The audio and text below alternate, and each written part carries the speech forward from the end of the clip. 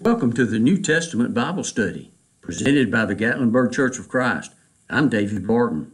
The Apostle Paul, writing to the young man Timothy, encouraged him to rightly divide the word of truth.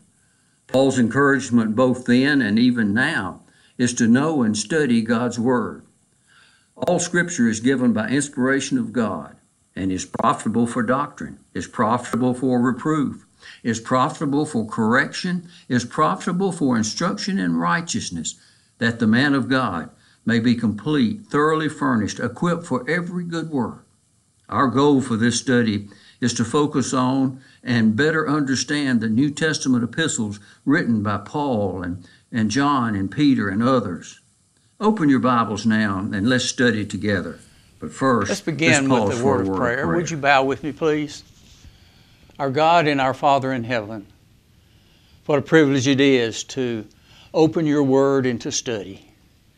And we're grateful, Father, that you have preserved in writing those things that you would have us to know. As we read, Father, from the Apostle Paul, over and over he encourages us to be of one mind, to be like-minded. We pray, Father, as we study on this occasion, that we might focus on those things that you would have us to know, and that we would be willing, Father, to take them into our lives and to live them out on a day-to-day basis. Bless us to that end. In Jesus' name, and amen. Welcome to the New Testament Bible Study. Our lesson today is taken once again from the book of Romans, this time from chapter 15, and a request to be like-minded. Let's read verses 5, 6, and 7 of Romans 15. Paul writes, "Now may the God of patience and comfort grant you to be like-minded toward one another, according to Christ Jesus, that you may with one mind and one mouth glorify the God and Father of our Lord Jesus Christ. Therefore, receive one another, just as Christ also received us to the glory of God." Paul identifies God as the God of patience, the God of comfort, and he makes a plea for all of us to be like-minded. That fifth verse reads, "Now may the God of patience and comfort grant you to be like-minded toward one another, according to Christ Jesus." Paul points his first century audience and us today to God, the God of all patience and all comfort. In 2 Peter chapter 3, at verse 9, Peter writes, "The Lord is not slack concerning his promises, as some count slackness, but is long-suffering toward us, not willing that any should perish, but that all should come to repentance." And the word that Peter uses for long-suffering means to be patient. So Paul and Peter both point us to the God as a patient and long-suffering God, whose desire is that no one should perish, but that all should come to repentance. God's desire is reflected in the Scripture, both Old and New Testament, that we might have hope. In Romans chapter 15 at verse 4, "For whatever things were written before were written for our learning, that we through the patience and comfort of the Scriptures might have hope." Now notice Paul's request in the second part of verse 5, that we might be like-minded toward one another. Notice carefully the qualification of that like-mindedness is according to Christ Jesus. Not according to man's opinion, not according to man's traditions, but according to Christ Jesus, based on and according to His will, His teachings, His directions, that we might be one in Him. Notice the oneness that Paul presents in Ephesians chapter 4. I'll begin reading those first 6 verses of Ephesians 4. "I therefore, the prisoner of the Lord, beseech you to walk worthy of the calling with which you were called, with all lowliness and gentleness, with long suffering, bearing with one another in love, endeavoring to keep the unity of the Spirit in the bond of peace. There is one body and one Spirit, just as you were called in one hope of your calling, one Lord, one faith, one baptism, one God and Father of all, who is above all and through all and in you all. In verse 6 of our lesson text, Paul gives us the reason for our like-mindedness. For our oneness is that we might glorify God. In verse 6 he writes that you may with one mind and one mouth glorify the God and Father of our Lord Jesus Christ. This plea of Paul's to be like-minded, to be of one mind and of one mouth, it's not isolated to this single passage. Turn back with me to Romans chapter 12 this time, and let's look at verse 15 and following. Romans 12, beginning at verse 15. Rejoice with those who rejoice. Weep with those who weep. Be of the same mind toward one another. Do not set your mind on high things, but associate with the humble. Do not be wise in your own opinion. Repay no one evil for evil.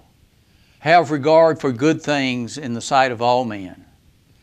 If it is possible, as much as depends on you, live peaceably with all men.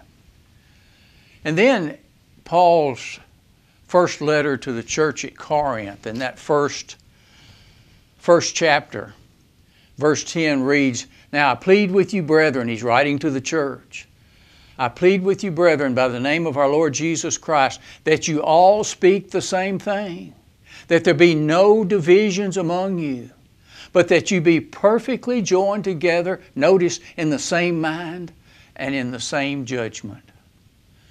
And then in 2 Corinthians chapter 13 at verse 11, Paul writes, Finally, brethren, farewell.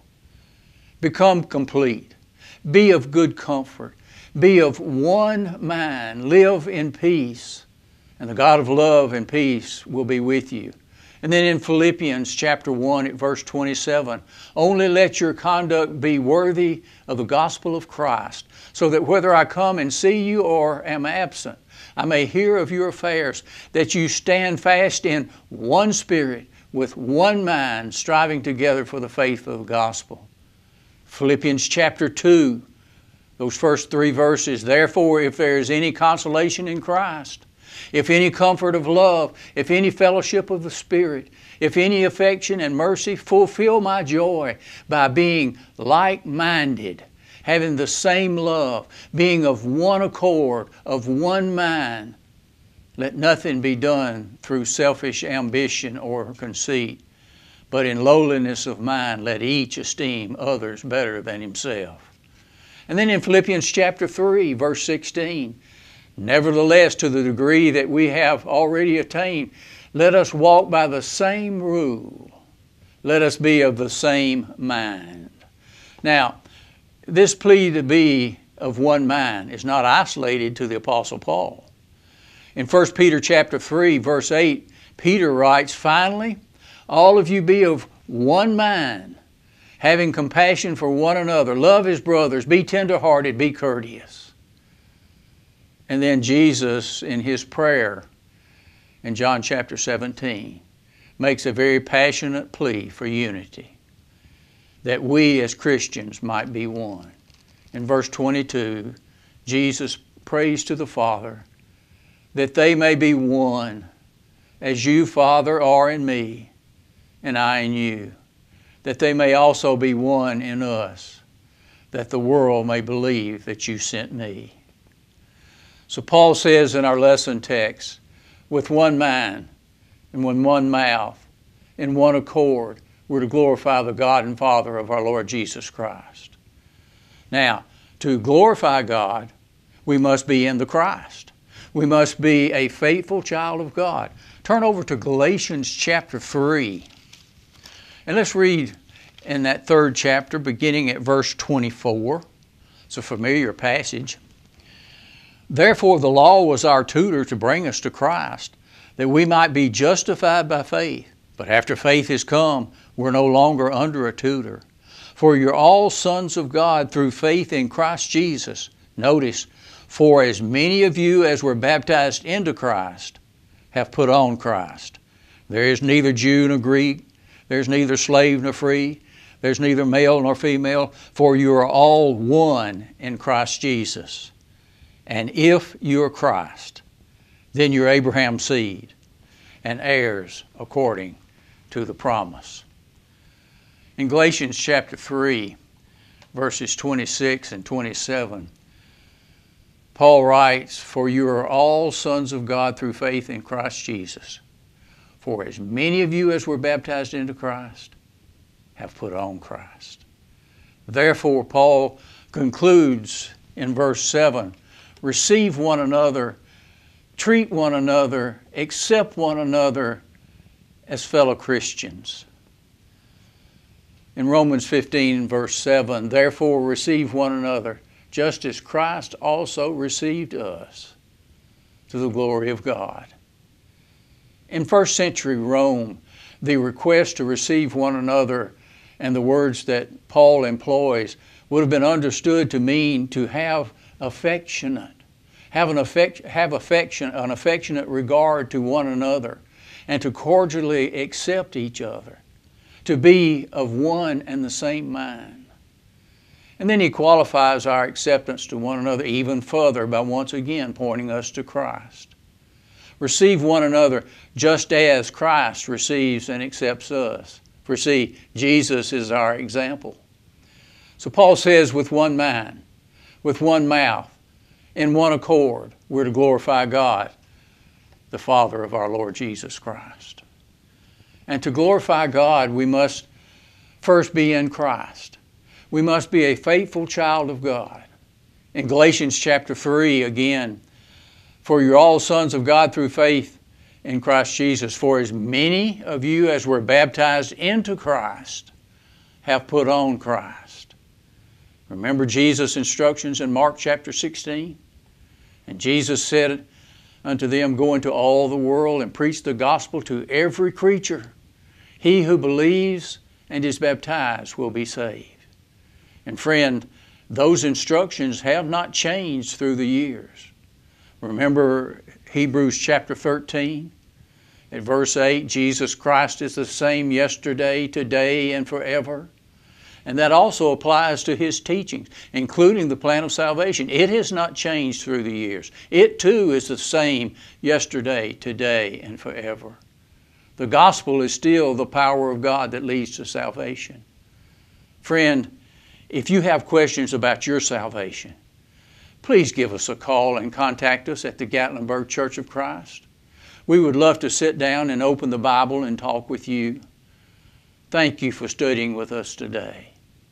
May God bless. Thank you for watching the New Testament Bible study. If you have comments or questions about today's study, write to us at the Gatlinburg Church of Christ, P.O. Box 361, Gatlinburg, Tennessee 37738. If you would like a free Bible correspondence course, send an email to BibleStudy@GatlinburgChurchOfChrist.com. We invite you to join us in person on Sunday morning for our regular Bible study at 9 a.m. and worship at 10 a.m. We meet on Sunday evenings at 6 p.m. for evening worship. On Wednesday, we meet at 7 p.m. for midweek Bible study. We're located at 414 Trinity Lane near downtown Gatlinburg. For more information about the church, visit our website at www.GatlinburgChurchOfChrist.com. Thanks again for joining us today in our study of the New Testament. Hear me, the